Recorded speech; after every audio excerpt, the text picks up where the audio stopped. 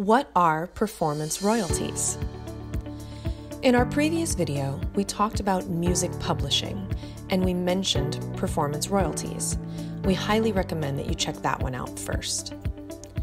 To start thinking about music in legal terms, it is important to realize that there are two types of musicians: songwriters or composers, and performance artists.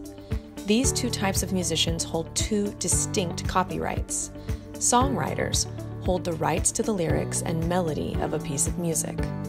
Performing artists hold the rights to a particular recording of a song, which is called a master recording.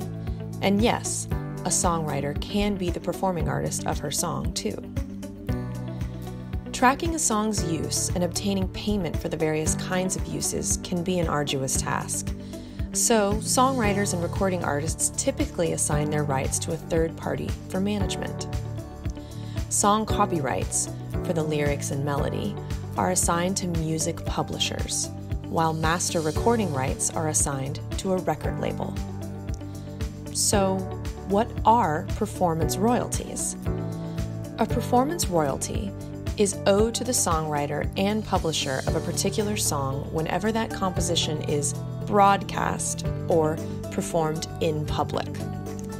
Performance royalties are also generated when songs are played on jukeboxes, in cafes, restaurants, karaoke bars, supermarkets, doctors' waiting rooms, etc.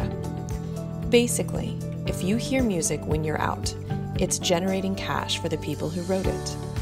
Anyone that wants to play music within their business has to pay for a license in order to do so. Performance rights organizations collect license fees from music users by issuing licenses, and then pay songwriters and publishers in the form of performance royalties for any performance of their composition, regardless of who performed it. Thank you for watching. Don't forget to subscribe to our YouTube channel